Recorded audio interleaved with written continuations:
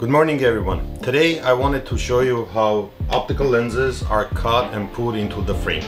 So the first step is we take the frame and take the demo lenses out to trace the frame.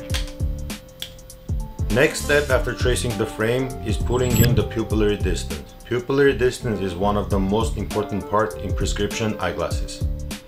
After inputting in the pupillary distance, the next step is going to be blocking the lens according to the pupillary distance of the specific patient.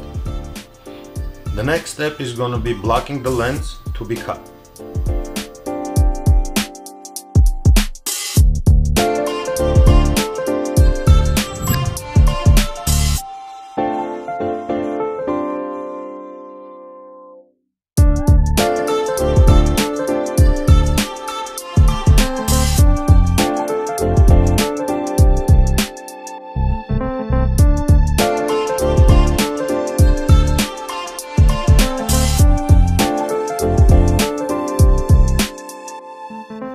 That's it for today.